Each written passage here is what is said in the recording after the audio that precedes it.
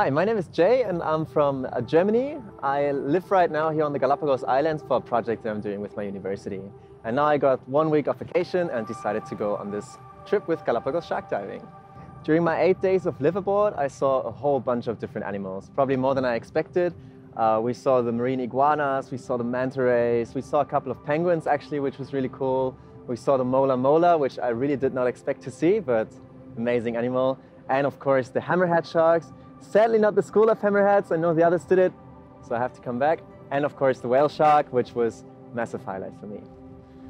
For me, the favorite dive of this trip with Galapagos shark diving was the last one on Darwin Island, because we had 3 dives on that one day, and the first 2 we kind of waited for the last one, for the big boom that we had, and we didn't get it on the first 2. But then on the third one, we all had that super positive energy. Also, Dr. Simon Pierce, who was with us, he always cheered us up, and yeah, it sort of all accumulated into those little moments that we had with the hammerhead sharks who got really close to us. And then in the end, when we were about to do our safety stop, there was this bus of an animal, huge female whale shark, which is the area known for here, and we were all trying to see. Actually, our second encounter, and yeah, that was just the queen of the ocean, got really close, got really slow.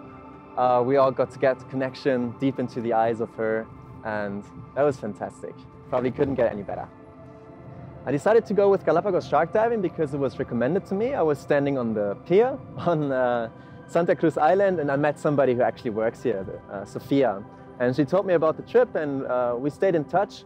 And I realized that these guys do very good work here, especially in the research, and that you get the chance to actually go on a trip with researchers about whale sharks.